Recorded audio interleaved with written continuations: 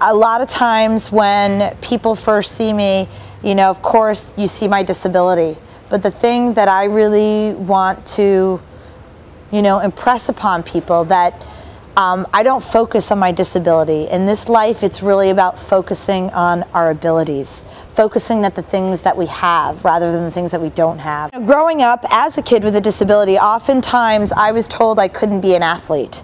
And so when I decided to do an event like the Hawaii Ironman, it sort of seemed like the least likely thing for me to be able to do. But the thing that made my story possible was that I believed in myself. And having that belief was the key to my transformation. From being the kid that nobody wanted to play kickball with growing up in school, to going on to doing one of the world's toughest endurance sports, and I believed in myself despite all the naysayers.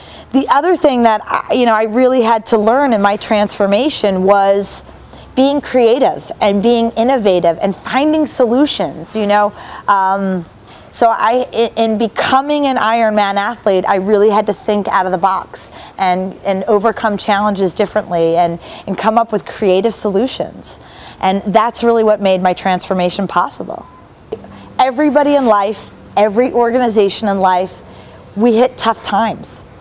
And life is sometimes hard. And we are certainly in a time and age that we haven't seen before where we are all faced with challenges. But I think that what is always true in life is that we see that human beings, we can overcome.